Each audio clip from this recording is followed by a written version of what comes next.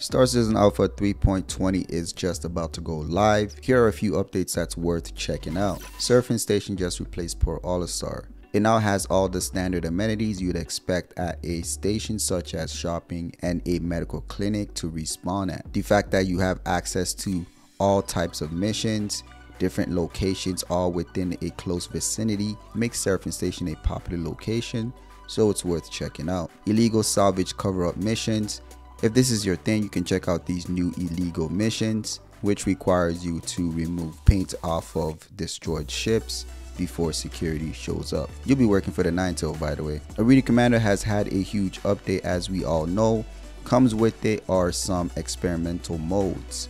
These are actually really fun. The experimental modes worth checking out is Gun Rush, Team Tank Battle, Tank Royale, Single Weapon Elimination, Duel, Too Fury, Too Furious, and Master Modes. Within Master Modes, you'll have access to this through Free Flight, Duel, and Endless Vandal Swarm. In addition to this, they added a new updated race map, the New Horizon Speedway. For dogfighting maps, it's also worth checking out Jericho Station, SPK, as well as Winner's Circle. For FPS, they've also updated Echo 11 to work in elimination mode, as well as Security Post Korea.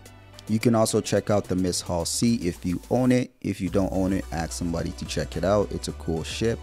It's going to give us an insight of what the large-scale trading and cargo transport is going to look like.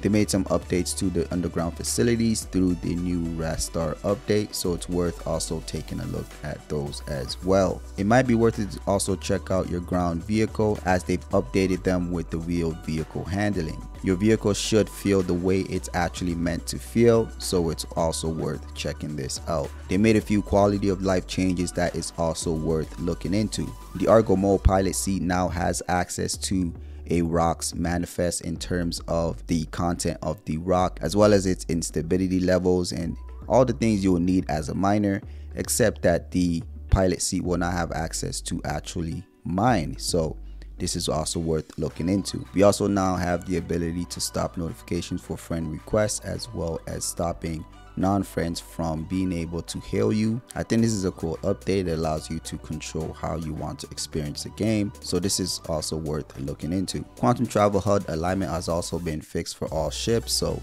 this is a nice quality of life update for sure. They've also made some updates in terms of combat logging timers, so if you decide to quit while mid-combat, your ship and character will stay at the spot that you were last at, leaving you open to be killed, so no more combat logging. So those are the things that's worth checking out in this new Star Citizen Alpha 3.20. Let me know in the comments down below your favorite feature.